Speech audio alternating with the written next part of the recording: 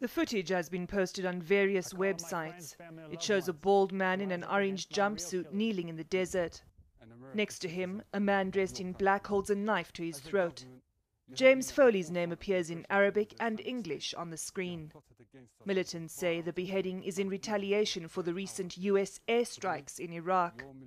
According to the Committee to Protect Journalists, Foley is one of at least 20 reporters who've gone missing during the Syrian conflict. US officials say they're investigating the authenticity of the video.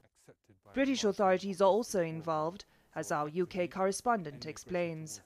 And the reason there is perhaps a connection to the UK in this video is that the militant himself appears to speak with a pretty strong British accent. So, of course, British officials are now following up that angle to this, as you say, gruesome video, which the US is still working to confirm in terms of its authenticity.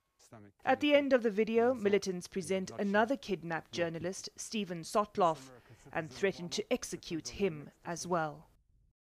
You deserve to know more. eNCA.com